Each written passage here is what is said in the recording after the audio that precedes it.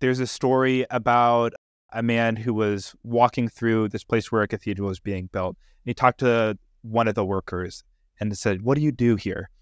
And the man responds, "Well, I am making bricks from clay and straw and all these things." And he goes to the person next to him and says, "Hey, what are you doing?" He says, "Well, I take the bricks from this pile and I stack them in a row, and that's my job." And then he goes to the third person and asks them, "Hey, what are you doing here?" And he says, "Oh, I'm building a cathedral." And that's kind of the moment when I think your team can understand what's going on and really unlock their creativity, is when you don't just understand what's on your plate this week, you don't just understand what's in front of you, but you understand the long-term vision that you connect with and that you're proud of and that is crystal clear. And that's going to motivate and make you feel like an owner in a way that if you just understand, oh, my job is to hand over, a spec to the engineer so that we can hit this launch milestone, so that we can hit our goal. That's not actually the total point, right? The goal is to have this thing that you can latch onto and understand completely and that connects with you. Welcome to Growthmates, the place to connect with inspiring leaders to help you grow yourself and your product. Here you can learn how companies like Dropbox, Adobe, Amplitude, Canva, and many more are building excellent products and growth culture. Please press follow to support us and get new episodes. This time we talk to Matt Woods, a product manager focused on product-led growth, who helped companies like Coda increase key activation metrics by 60%, introduce personalization experience that combines great UX and business impact. Matt also contributed to Reforge Artifacts to share examples of his work as one of the earliest contributors to their program. Being a product manager, Matt has a fantastic website built with Coda, full of insightful case studies. I personally learned so much from Matt, and if you listen to this episode, you will learn about the process of defining activation and aha moment with examples from Coda, how connection to customers help to uncover meaningful wins, the secrets behind collaboration between product managers and designers in growth, and much more. If you find our show valuable, please share it with your colleagues and friends. To receive all episodes right in your inbox, subscribe to katesuma.substack.com. Your support means a lot. This episode is brought to you by Appcues, the platform that helps you design, deploy, and test captivating onboarding experiences in minutes, not weeks. Appcues created the Product Adoption Academy, which includes courses, templates, and examples to help you level up your product adoption, and you can use it entirely for free. Check out the 5-step growth flow review template, which I created to help companies connect growth hypotheses with behavioral patterns to uncover meaningful improvements. Find an example of Dropbox onboarding inside and use this template to review any growth flows in your product. Get the template through the link appcues.com/growthmates. appcues.com/growthmates. I have one exciting announcement for you. If you are keen on mastering product growth and activation, join the upcoming course with me in April. User onboarding is the base for product growth. On the user side, it helps get value faster. On the business side, activated users have 4 times bigger conversion to paid. With my co-author, we worked on user onboarding at Miro for more than 5 years, helped over 10 companies to improve their user onboarding, analyzed 100 onboarding flows, and last year created an onboarding report that over 2,000 people found useful. On the course, we are going to empower you with all knowledge and experience we have to help you create a great onboarding experience for your product. For dear listeners of Growthmates, we provide a special 10% discount till the end of March and a 15% discount for teams. Find the link in the episode description. Hello, everybody, and hello, Matt. How are you doing today? Hey, fantastic. Super excited to hop on and talk with you and Kate. Yeah, where are you calling us from? I am currently based in Denver, Colorado, which is great. I've been here for a few years, moved during the pandemic for the nature and all the weird stuff happening in the city, and it's been a great time so far. Yeah, cool. With us is also Kate, co-host of the podcast. How are you today? Welcome to Growthmates, everyone. I'm doing great. I just recorded another podcast as a guest. I was happy to be on the other side and now have this fantastic conversation with Matt. Excited about that. So Matt is a product manager, and I've just been checking and digging into your website, which is quite cool. And it's created with Coda. I didn't even know that you could create websites with Coda, but yours look very cool. So what was your intention behind creating this website on first place? Oh, absolutely. So the main reason was just to force myself to share some of the things I've been working on. A lot of my design partners I've worked with, these breathtaking portfolios, and you can kind of like flip through it almost like a chapter of all the things they've done, all their proudest accomplishments. You can see them grow and you get a real sense for what it's like to work with them just by seeing the work. That was actually one of my favorite pieces of advice I got from Brian Balfour, who founded Reforge, worked at HubSpot, is like, just look at the work if you want to understand someone.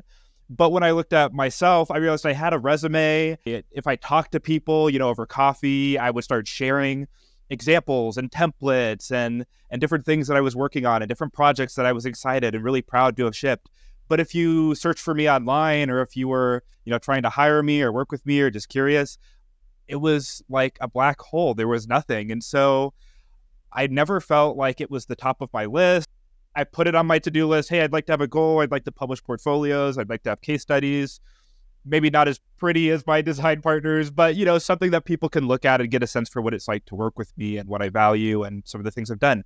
But it felt like I could never make time. So for me, I kind of put myself in situations where it was easy, or I had to kind of share in small doses what I was doing. One of those was contributing to programs like Reforge Artifacts, which is just a place where you can share templates and bite-sized examples of your work. So I did some of that to kind of collect some of it and publish. I also volunteered to do different things around Coda. So I wrote a blog post about how I did a feedback system, which kind of doubled as content for my website. When we launched custom domains, which is one of the ways you can kind of publish a Coda doc and have it say, hey, mattwoods.io, or, portfolio at mattwoods.io. I signed up for that to kind of force myself in an afternoon to put it all into a Coda doc kind of as a mini website and do that. And then the actual main website was when I was learning to code and I was teaching coding classes locally, I coded that website myself just to kind of stay close to tech and kind of stretch myself in different ways. So it's been a good little, playground to share some of what I've been working on and hone my own skills too. Something that I hate about portfolios is that you put a lot of effort on them, at least me as a product designer. And then after 1 year or two, they are outdated and you need to put a lot of effort on them. And you kind of every 3 or 4 years, you're rebuilding the whole thing. But the good thing about this process is that every time you do it, you learn something about you and you kind of position it yourself in a new way in the industry.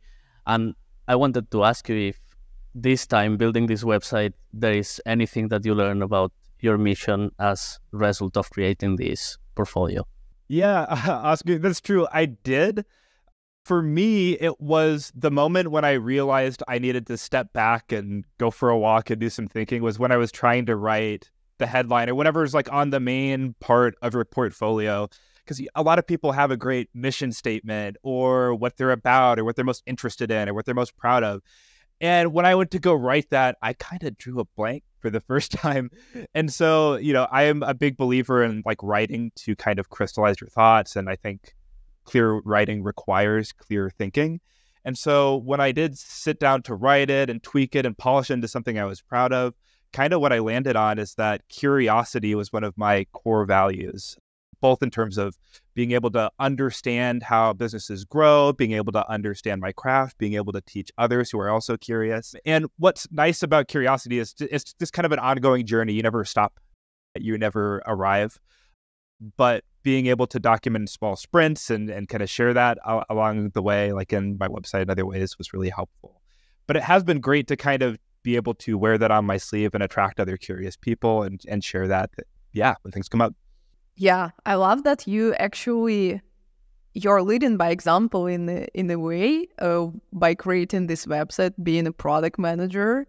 I think I haven't seen a lot of examples of product managers with websites, and I think your website is interesting in a way that it is quite practical and useful. It's not just beautiful pages. Sometimes design portfolios are just about beautiful digital design, but not about some meaningful examples. But you have these artifacts and you have all of them. And we will talk about them, of course, today as well. But I want to say as well that I'm a huge fan of Coda as a product.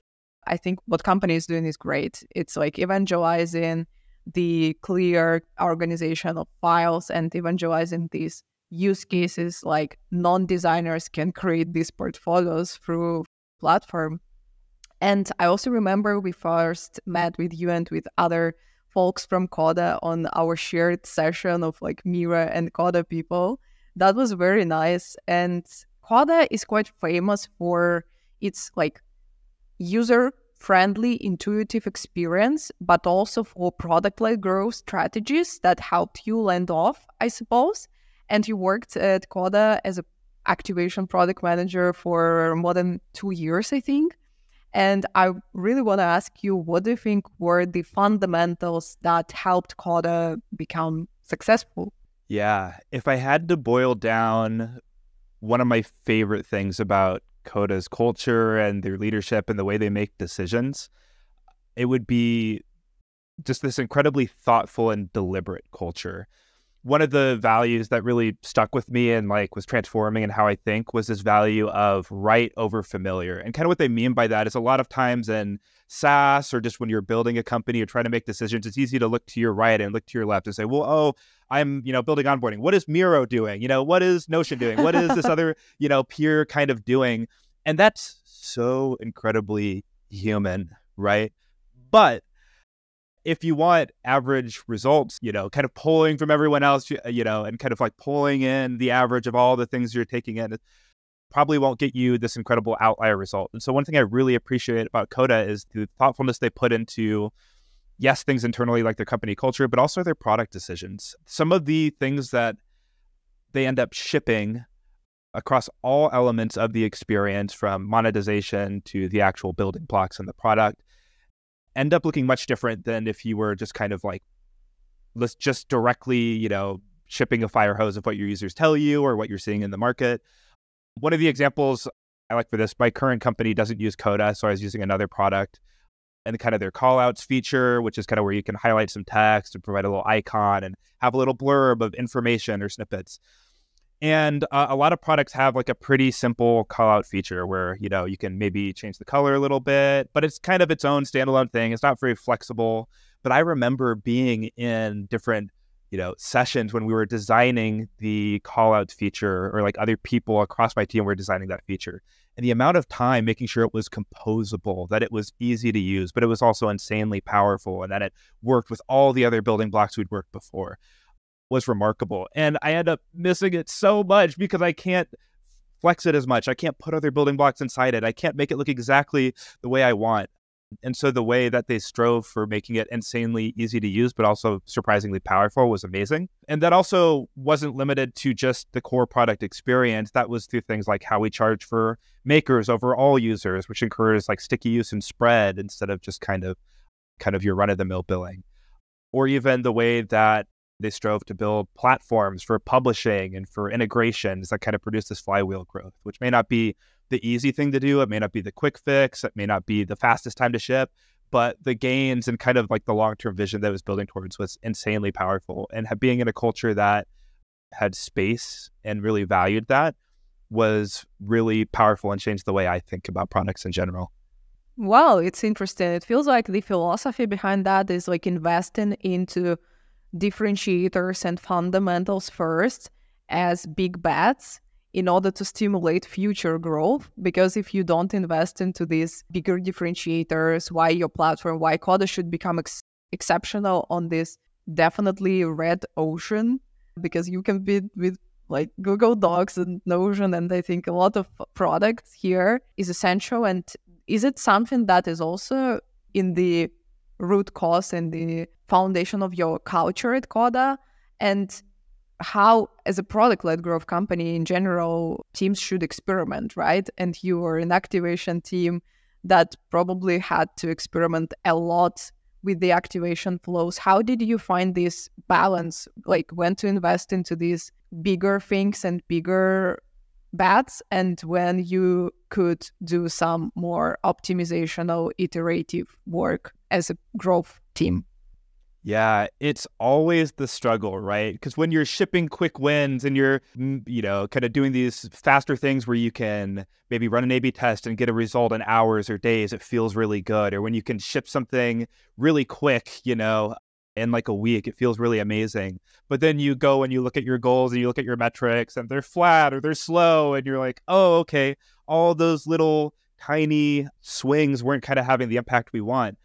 But then on the other flip side, when you're spending weeks, months, sometimes quarters doing a giant game-changing experience from end to end, and you're pulling in all these partners, sometimes it can be frustrating because you're seeing your goals sit, or this is going to be impactful, but it feels like it's taking so long to build. And so how do you balance those things? And one thing that's been helpful for me to reference or think about is just building a portfolio of bets. And one of my favorite tools for that is something I've called the barbell strategy, which is kind of, if you imagine a barbell, right, which is super skinny in the middle and then super fat on both ends, we have like these big weights. That's how I tend to think about my portfolio that I'm building with my team across quick wins and what I call big swings. So a quick win is something that you can do in, hours, days. It's small, it's low risk, not necessarily low time, but you're pretty sure this is going to work. But it's probably not a whole new product. It's not a whole new feature. It's not a whole new giant risky thing. It may just be a small optimization, a small quality of life enhancement, a small natural add-on or evolution of what's already working. And those are great. You need those. They build morale. They show the team that you have momentum. And your customers appreciate it too. They like to see progress and that you're moving fast. Sometimes they surprise you with how impactful they are. Sometimes you expect it to move things by a couple points, but it actually moves it by a lot more, and you're able to kind of lean into it.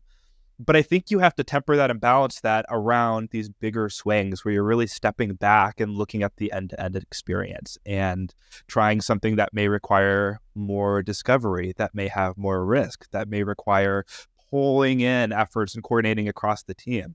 It may end up being a kind of a company level experience that you're building out. And a lot of the most successful things that our team worked on at Coda were kind of a combination of both. We had quick wins that kind of worked as stepping stones or help us validate certain things or learn in the right direction. And then once that worked, we loaded up a bunch of resources and built out a bigger experience or doubled and tripled down on it. And the combination of those things can work really, really well when you're constantly learning. Yeah, it's interesting to dive into that, and especially into your journey working on the activation part of the product, which is, to be honest, one of the most complex parts in any product to move the needle in. And you had this interesting case study also on your website about the welcome doc onboarding that also helped you increase the activation, if I'm not mistaken, by 60% with the team. And I'm wondering if you could tell more about your initial approach to defining activation maybe first, and what did you learn from that? Totally. One thing that I used to fall into, a trap, if you will, earlier in my career, was just kind of looking at all these SaaS companies and saying, man, it seems like there's one way to do onboarding. It seems like there's best practices and you can just roll in and do a lot of these things. And to an extent, that's kind of true. But more than that, each product is different. Each business is different, even if they look similar, right? If you're building onboarding for Coda or for Notion or for some other document product, each of those is going to be different because the business is different, the product is different, they're at different stages, they have different strategies. So you can't just blindly copy paste. And so there's a few things or questions that I ask myself when I'm coming in with the team to make sure we understand kind of the experience we're trying to create, and then kind of stepping back and working backwards from that, we create a great onboarding experience that tees you up and sends the users in the right direction. The first one is just, do you understand the game you're playing? And what I mean by that is there's different products have different outcomes, right? If I'm playing kind of a game for fun on my phone or with friends, spending lots of time in that app may be a really, really good thing. I want to play a first game, a second game, a third game. I'm having fun. And because spending time and just kind of, having fun is the main point of that. But if you're using something like Coda or something to solve a problem, spending lots of time in the app may actually be the opposite of what you want. Maybe you want to get in and get out. Maybe the goal is to make you more productive. Again, is it a single player game or is it a multiplayer game, right? If you're playing this with other people, you're going to have a whole set of different things about It's not just, do I find it intuitive or do I solve a problem, but I've got to use it with my team. It's kind of scary to share it with that team. There's other people who might have to use it in different ways. I might have to set up way more things. So really understand the game you're playing helps you measure the right objects, right? Are we activating a user or are we activating teams? Or is this more of a service that we're building together? And actually there aren't even end users per se, but we're measuring uptime, or we're measuring, different things that we're syncing or sending between different services. Is it a marketplace where we're kind of measuring how many people are using it on two sides? And so understanding that will help snap a lot of things into focus and help your team ask the right questions. And by experience, the other thing I found is sometimes it's easy to hop right into metrics and just start throwing things out. Well, what about retention? What about revenue? What about this thing? But especially when you're defining activation, which I agree is so insanely slippery, I found it actually easier to start with a story and start with, can you describe, if you had a camera trained over the shoulder of your users, sitting at their desk, sitting at their laptop, at home with their coffee, whatever they're doing, what are they going to do first, second, third, when they're successful or when they're having a really rough, frustrating time using your product on their own? And as you go through that, you may find one moment that I kind of think of as the epicenter, right? It's that moment where if you remove that, depending on how they interact at that moment, they're either going to go down a successful path and have an amazing time and build a habit and start paying you and having a really great time, or they're going to start spiraling and spinning their wheels or getting frustrated or kind of doing things that they didn't want to do. So if you can understand that, the story, and then the most important step in that, it can be really helpful to work backwards to define the most important inputs and outputs that your team actually cares about and have a really focused conversation. One example I heard from Figma, and I don't know if this is true or not, but it makes a ton of sense to me, is that when they were figuring out at one point with their product-led growth team, the moment that they were trying to drive teams towards to activate, they settled on one specific moment that was basically the first moment that you see another teammate's cursor in your doc. That's the moment we're driving towards. And I love that example because it's a great example of an epicenter moment where there's so many inputs that have to go into that, right? For a multiplayer product like Figma, where you have to sign up, you have to create a team, you have to create a board, you have to do things in the board, you have to invite someone else, they have to sign up, they have to get it, they have to figure out how to navigate around, and then finally you get this moment. And you don't have to spell those things out because it's just one almost crystal clear picture. Oh, when you see that second cursor, that's the aha moment. That's the moment. That's the epicenter that we're kind of guiding towards. Well, I really loved your storytelling about the way how you need to put yourselves in the shoes of a user and actually deeply emphasize on all the steps they're going through inside the product to find this actual moment. And I'm wondering if you had any user behavior insights that influenced the definition of activation at Coda, and what were these behavioral insights? Yeah, tons of little ones. I wouldn't say there was any one moment where it's this was the perfect interview, the perfect study, the perfect survey. But what I will say is I don't think there's any substitute for getting regular, direct, unfiltered feedback from the people who are buying your tool, the people who are using your tool. And one thing that I found, I set up a lot of feedback systems. And that's one of the things I show off on my website. It's one of the things I love kind of geeking out about, is how you can collect feedback, get more efficient about it, be more thoughtful and curious and intentional with your users. But oftentimes what I find is when you talk to users who are already activated or already paying or already deep using your product, there are many things that may be obvious to them, right? Or so natural for them to rave about it, that they love about your product. For Coda, for example, it might be that, some of the integrations that I'm using after, 2, 3, 4 months are so great. Or, wow, it's actually so cheap once we started paying. I didn't understand how your billing worked, but this is so obvious now that I understand how it works. But if you go and talk to a new user who just hit your homepage or who just signed up on their first day, what are the things that your most passionate fans and users know and seems absolutely obvious to them, but is totally flying by and going over the heads of your new users, right? And if you can understand some of those things, it might be an opportunity for you to kind of put them on a fast track that pulls forward some of the things that are obvious to users, 6 weeks or 6 months in, and help them get it in 6 minutes instead. And if you can do that, a lot of times, those are some of the most exciting wins or insights that you can kind of build around. And I think every experience has that, right? But the trick is sometimes if you're not talking to those users after they've kind of gotten deep into the product and asked them the right questions, it can be hard to find them. It's kind of like a scavenger hunt. Wow, yeah, I love this focus on user a lot in your talking. And I also think I was reflecting on that topic as well myself. And I was thinking about adding healthy friction into these activation flows and the importance of that, because it also helps to stimulate these investment loops into the product, not just simplify everything, remove all of this friction, but probably users who invested more time into Coda, into building the doc, into organizing all of that, they became more engaged if they did that successfully. I'm wondering that I noticed that you experimented on this area of welcome docs a lot, and you iterated a lot on one area.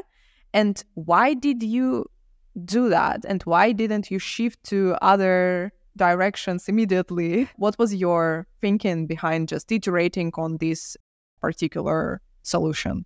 Yeah, it's always a balance, and you never know for sure 100%. But one bright spot that we were seeing, or that any team can see, is kind of what's already working or what's successful right now. In our case, we could see some things that were happening in the high touch onboarding scenarios, right? Maybe at the time we were kind of newer to building out self-serve onboarding, or there was just a lot of things that were new opportunities, but there were maybe, customer success managers or sales team that were explaining the product on Zoom calls, on sales calls, on training calls, on webinars. And you can kind of see people's eyes light up for certain things. You can see, when we use this example, maybe things went really well. Or when people tried to just hop in directly, they really flailed in different ways.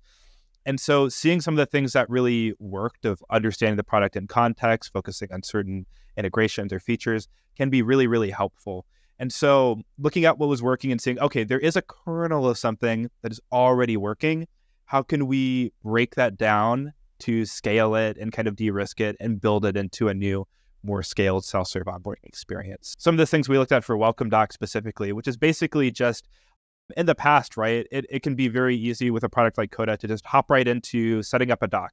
But even though Coda is, a doc, and that seems very familiar, and it is, Coda isn't a doc like a Google Doc or a Word doc that you might have used. It basically has a no-code app builder built in, which means you can build almost anything for almost anyone, which is insanely broad, right? There's so much you can do with that. It can be really overwhelming. You kind of get this blank page paralysis where it's kind of like you go to a restaurant and sometimes they just have this thick giant menu they bring out with like 100 items, and you're kind of freaking out and going, oh no, what if I pick the wrong thing? Even though everything looks good, I'm just overwhelmed by so many choices. And so narrowing that down to a few things we thought would be great, and explaining it in context could be really great, like it was happening in sales calls.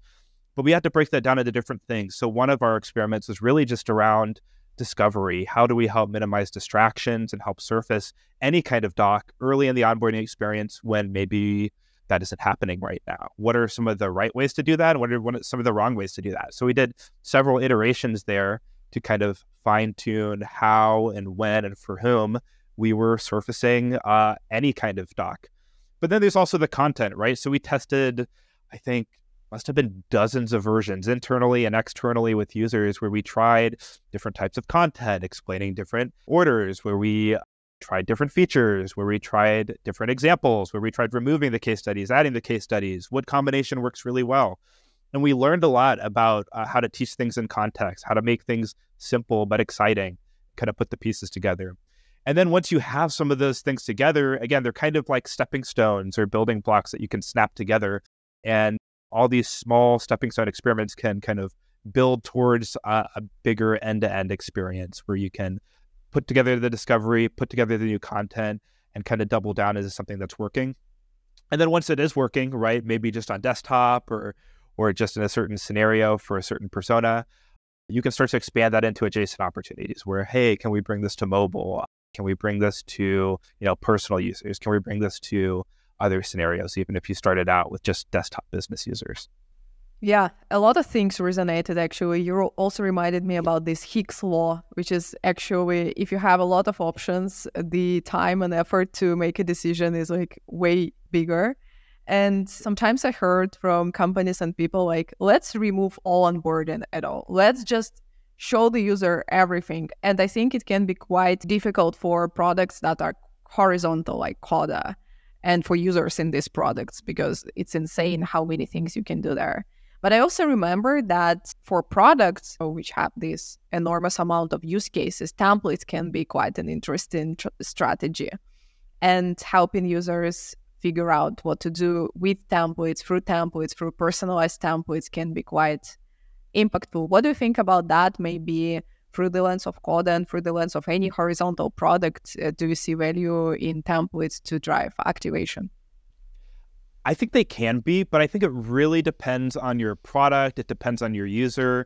One thing that was very tricky about a builder product like Coda or like a website builder like Squarespace or Webflow might be another example, is some products, the persona or the target user that you're really focused on is very specific, right? At my current company, I'm focused on real estate marketing, and that's very specific, right? Someone who's marketing apartments is very specific. They have a very specific set of goals and needs that I understand, even if you're doing a broad set of things like project management or documentation or setting goals, you can kind of narrow that down.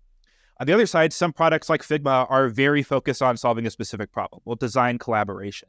I can use that across dozens of different industries, but the way that shapes up in the self-serve experience may have many common links or commonalities or examples of how you do that. What's tricky about a builder product in many situations is you're both serving a little bit of everyone, all kinds of markets, broad, open. Everyone uses docs. It's all over the world, right? Blinking cursor is like every laptop ever.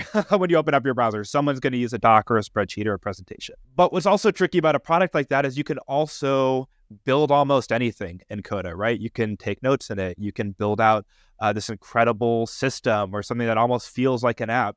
So when you can build almost everything for almost anyone, how do you narrow that down? And templates can be a great example of that, where you can either take something obvious for that user if you know things about them, again, injecting that friction. If I know that you are, working, if you're a designer and you're trying to collaborate for a very specific thing, I might be able to give you a template that helps you, show you and jump you exactly to that thing that might take you weeks or hours to find otherwise. But I also think an underrated part of templates that a lot of people miss is just understanding templates as pattern matching or great inspiration, right? Because I think people want to imitate other successful people like them or glean ideas from them. They want to almost like window shop through different ideas and pluck different things that they can use to make their own life easier, more fun, better. I think that's one of the reasons Reforge's Artifacts program is really excited, and I was excited to contribute it, is it's really exciting to see examples of people that I admire or I've followed their work, and I want to see how you do a write-up. I want to see how you run an experiment. And it's not because, Kate, I'm going to run, a design workshop or an experiment exactly the same way you do, but there might be just one golden idea that I kind of borrow and kind of remix and apply to my own things. And I think templates are a lot of the same way, especially when you have incredibly creative, smart, influential people that are using your platform. How can you use that in templates or publishing? And Coda had a combination of both, which we were really fortunate to do. But I think it's something that is generally underrated for onboarding. Something that a lot of people could do more. Cool. Now, I would like to switch the topic a bit and talk about PM and designer collaboration. And for that, I would like to play a little game that I just came up with. Let's see how it goes. So in Growth, we talk a lot about aha moment. Gamification. I love it. So let's play a game. In Growth, we talk a lot about aha moment.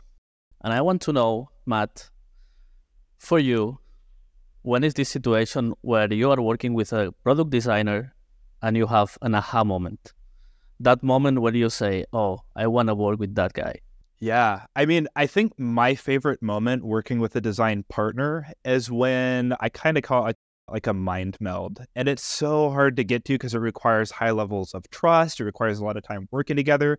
But the moment I realized that is when you lose track of who came up with which idea, right? You look at something you're building together and you lose track of which ideas were from the design partner, which one were from your eng partner, which one you came up with. It's just an idea we came up with together. It's more about solving the problem and working through it. And those are some of my favorite moments, because one of the things that I think has gone really well with the design partner relationships I've had has been kind of having intentionally blurry lines between what the PM does and what the designer does. Now, you can take that too far for sure, but I think what's great is when you can have enough trust and stellar communication to where, hey, designer, if you want to help me align the problem and like work through the requirements and work through really like setting the vision for this, absolutely, I want your help with that. And same thing on the design side. Hey, as a product manager, if you can help me inject ideas and creativity and different approaches to the way we're designing the experience, or kind of working through like how we're intentionally crafting like what people see and feel and interact with, that's super magical, because it requires low ego and requires a lot of trust, and that can be really hard to cultivate. And it's also different on each team or with each person you're working with, because different people are motivated by different things. They're scared by different things. They're excited by different things. They're inspired by different things. So the more you can understand that and kind of unlock that like free flow of ideas where you work through things, the better. Because a lot of times it isn't, the first or second, even the third idea that really breaks through. Sometimes it's the 99th. And so being able to just get those iterations and those repetitions through in free collaboration, where you're not hurting each other's feelings and you're building on each other's ideas and kind of launching each other to new creative heights, is really great, but very hard to do. And I'm still absolutely learning how to do that better. Yeah, very good answer. I wanted to talk about the creative process. What do you do to lock creativity on your team? Kind of having more of a creative process to pull together, like working with the designer, having this partnership, as you mentioned, and give that space for the team to go for maybe more broader and bigger initiatives rather than being optimizing for optimizations or small wins. Totally, yeah, because sometimes it can feel like safe to fall back on those quick wins, but that's also, it's kind of like eating junk food if you do too much of it. Like, it'd be like if you ate potato chips for every meal, that's all you ate. You'd get sick of it after a little bit. And I think that's kind of how it is with teams. If you're doing work that is maybe like, oh, it's like kind of chipping away at things, but it's not very creative, or we're not really proud of it. One lesson that I loved from Coda's head of product, Lane, that he always talked about, I think our CEO Shashir talked about this as well, is building a cathedral, which is kind of this incredible vision for your product. Kind of the story they'd tell to explain that, there's a story about a man who was walking through this place where a cathedral was being built. And he talked to one of the workers and said, "What do you do here?" And the man responds, "Well, I am making bricks from clay and straw and all these things." And he goes to the person next to him and says, "Hey, what are you doing?" He says, "Well, I take the bricks from this pile and I stack them in a row, and that's my job." And then he goes to the third person and asks them, "Hey, what are you doing here?" And he says, "Oh, I'm building a cathedral." And that's kind of the moment when I think your team can understand what's going on and really unlock their creativity, is when you don't just understand what's on your plate this week, you don't just understand what's in front of you, but you understand the long-term vision that you connect with and that you're proud of and that is crystal clear. And that's going to motivate and make you feel like an owner in a way that if you just understand, oh, my job is to hand over, a spec to the engineer so that we can hit this launch milestone, so that we can hit our goal. That's not actually the total point, right? The goal is to have this thing that you can latch onto and understand completely, and that connects with you. And that requires a lot of things, but a couple foundational things that I think can help with this. One, kind of like we talked about earlier, I don't think there's a substitute for regular, direct, intentional feedback from your users and customers. So that can help if you have this cathedral vision where it's really clear how everything you're doing ladders up to this incredible end-to-end experience that you understand. I'd love injecting that and bringing partners along, whether you're from marketing, sales, support, engineering, design. either bringing that to you in an easily digestible form where you can have that in mind as we're working through a problem together and building out the experience is great. And there's also exercises you can do, and you can find your own spin on this that is kind of riff on your culture. Sometimes doing walkthroughs can be great. Sometimes different workshops or exercises can be great. Kind of one of the prompts I love using, I stole from Airbnb's founder, Brian Chesky. If you've heard, Oscar, have you heard of like the 11-star experience that he likes to walk through? No, I haven't.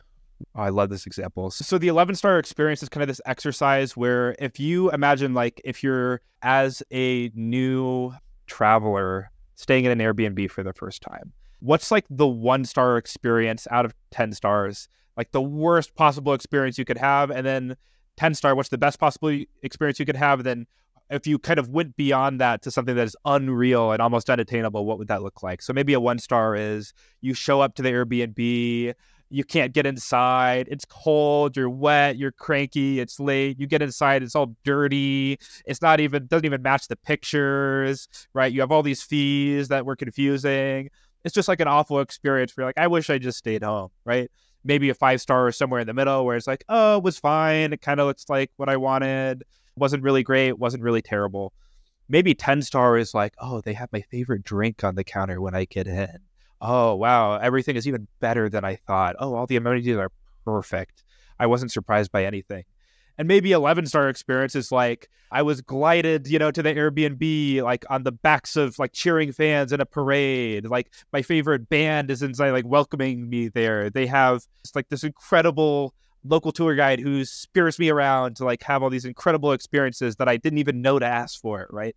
And so it's kind of this exercise of like, can we get a range of experiences that kind of revolve around the vision or the kind of the experience we're trying to craft in and out of the product? And then can we kind of go to the extreme goods and bads to kind of dial back to something and calibrate to something that we might be able to ship in a faster, more clear time period, which I always think is a great little tool or exercise to have in the toolbox, especially when you're just trying to design an experience with lots of moving parts. This is super interesting example, and I love that like you as a product manager sharing it that way, and Brian Chesky is also building that culture, because I think sometimes my personal maybe experience and feedback to the situation when PM and design partnership didn't work well is when the business person or product manager is speaking only through the lens of the business. Like, this is a task, this is what we need to ship, this is the metric we need to move, not through the lens of the actual end result, user experience, emotions, and these deliverables, how to create this delightful experience that is exceeding expectations. And maybe like what I'm observing right now in the industry, that there is still like a little bit of tension between product function and design function. And I'm wondering, what did you find as a way to build more healthy partnership? And you referenced a lot this being closer to end users. Maybe this is a bridge that can, connect both design and product people. And maybe you can give an example of these rituals or things that helped you build these healthy partnerships in the end. Yeah, I think this happens a lot with not just product and design, but all kinds of, it happens with sales and marketing too, right? Well, like, okay, if revenue is down, well, is it that, we're not getting enough leads, or, well, you're not just converting the leads we're sending you, and it can be kind of like butting heads. But I think in the best relationships, especially product and design, it's being able to find like where you have this overlap or like common values, or like we want the same thing. Hey, we both want to create an incredible experience end to end that is impactful for the user, but also, if you trickle down, is impactful for the business and for revenue and all those other things first, right? And so it doesn't have to be, kind of this tug of war between these two things, or like someone has to win. But a few like hotspots that I've seen tend to flare up, or I've seen in my experience, is one, just misunderstanding what motivates each other, right? Again, Kate, if you're driven by craft and I'm driven by impact, can we understand like, hey, a great experience can allow us to flex our craft and like create something we're really proud of to ship, and we can spend the time to get it right.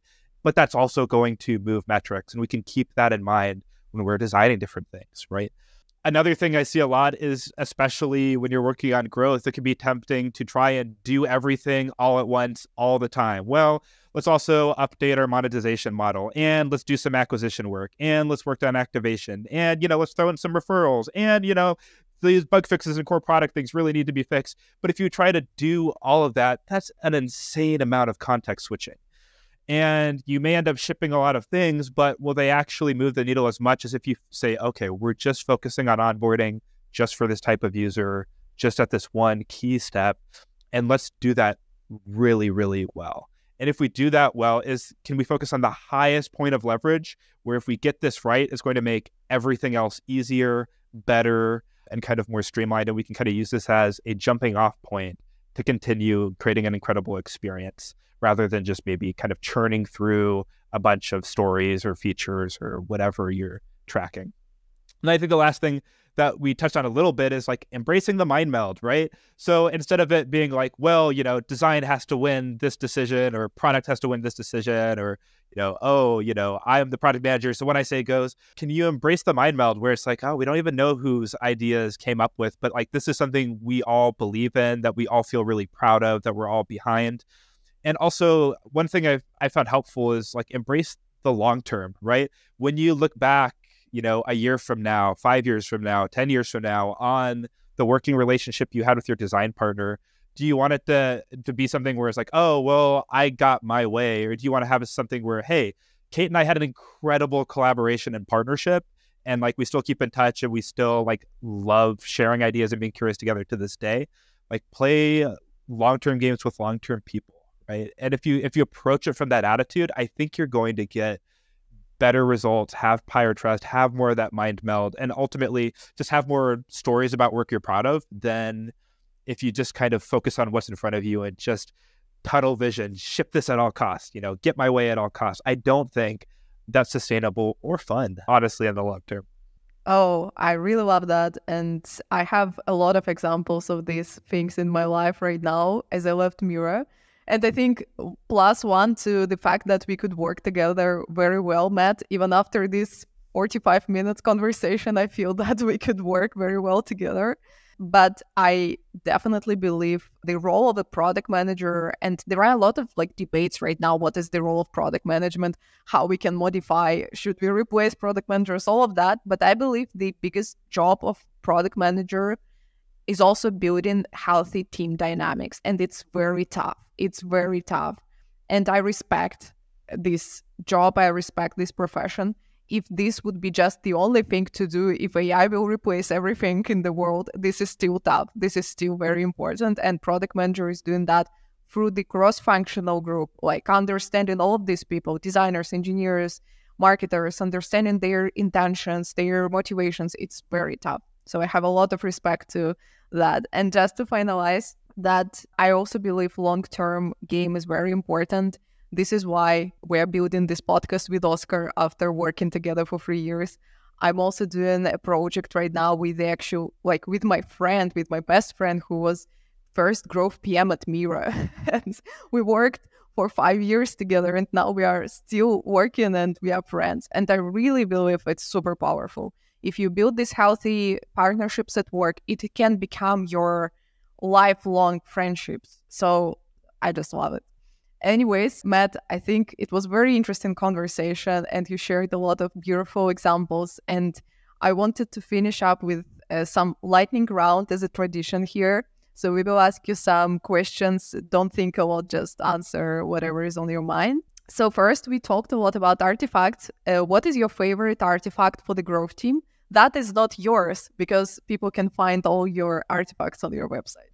Yeah, so many. One that I find myself using over and over again that just brings me joy is called $100 voting. So you can use it in Coda. I'll share the link. But if you've ever been in a conversation where you're kind of going around a Zoom call and just asking, well, which ideas do you think are most important? Which problems do you think are most important? What are your ideas? And you're just kind of talking out loud and synthesizing. And it's like, oh my gosh, this took like an hour. This can take that hour and condense it down to a fraction of that. And it's basically an exercise where you get $100 kind of like in a spreadsheet as Interact with Coda. And just by like listing a bunch of ideas, again, you can get this from the whole team. So you can do this ahead of time and have everyone add ideas from engineering, design, marketers, customers, whatever you need. But then you only have a finite number of dollars. And so you have to pick, which am I going to put, $99 behind one big ideas I'm super confident in? Am I going to spread it thin and put $5 in a bunch of different ideas? Or usually what happens is people kind of put a lot of money behind, the couple ideas they feel most passionate about, but you'll see some other things float up because a lot of people have it as kind of their fourth or fifth idea. And so it can be a great way to get a sense from different teams, different stakeholders, or even your own team. And it sparks a great conversation because then you have just this almost like budget of ideas that you can go through, and you can use that to spark conversations, have trade-offs, and really have that more creative, collaborative conversation in a much faster time, which just makes it almost fun to do prioritization. The most fun that I've had has been using an exercise like that. And it also educates all of us to think through the lens of money and return on investment. Sometimes we forget about that when we are prioritizing our initiatives, like how much it really costs, like how much effort, how much money it will cost the company. And we need to think back sometimes. Very nice. We will share the link in description. The second lightning question, what is your favorite book for building healthy or just nice, creative, empowering team culture? Ooh, okay. I'll cheat and share a few runner-ups. One, if it's a standard one, but if you've ever really absorbed Radical Candor by Kim Scott, absolutely transformative for the way you give and receive feedback, at least in my experience. Another one that's just fun if you want to just understand people you might understand, especially working in tech, just understanding, I think it's Managing Humans by Michael Lopp, which is just tons of experiences from someone who's worked as an engineering manager at like Apple, Slack, just tons of different companies. And so it's kind of fun to hear those stories from someone who's been in the tech industry for decades. But probably my favorite book for this is not from tech at all, but it's from Danny Meyer called Setting the Table, which is about the restaurant and service industry. And he shares tons of great examples about hiring, about service, about hospitality, about how to build your team. And one of my favorite examples from that, to share a quick snippet, is he talks about when someone on your team becomes a manager, there's this like hidden shift that happens that I think about all the time. And he says kind of three big things happen when you become a manager. One, you basically have like a megaphone like attached to your mouth where like everything you say gets heard by 20 times more people. Right? You also, everyone on your team kind of gets binoculars and they're like watching what you do as a leader in the company much more carefully and really studying what you say, how you say it, every little thing that's happening. And then he also talks about how you kind of get like the gift of fire in these different ways. And what does fire mean? It means, well, fire can do a lot of things, right? It can be productive. You can use it as a bonfire to rally people around you. You can use it as a torch to educate and light the way. But it can also have this other side where it can singe people, right? And sometimes you need that, right? To maintain integrity or to really say, hey, something's not okay, or like we need to adjust something. But if you're irresponsible with it, it can also kind of run away from you and hurt people or burn people. And you got to be really, really thoughtful as a leader about how you're engaging and the decisions you're making and what you say and how you say it. So tons of examples. Even though it's not in tech, I think sometimes some of the best examples are kind of from outside the industry. So I highly recommend checking it out. Oh, yes. We will put these links in our description. And I definitely agree that, inspiration is everywhere and also outside the box of tech. And finally, where folks and our listeners can find you to connect, to ask you questions.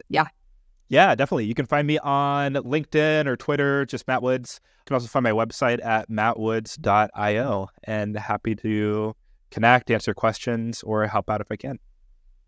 Absolutely. We will attach all these links and your beautiful website and artifacts. And it was very insightful and useful conversation. You shared a lot of examples and we really appreciate that. Thanks for being with us today.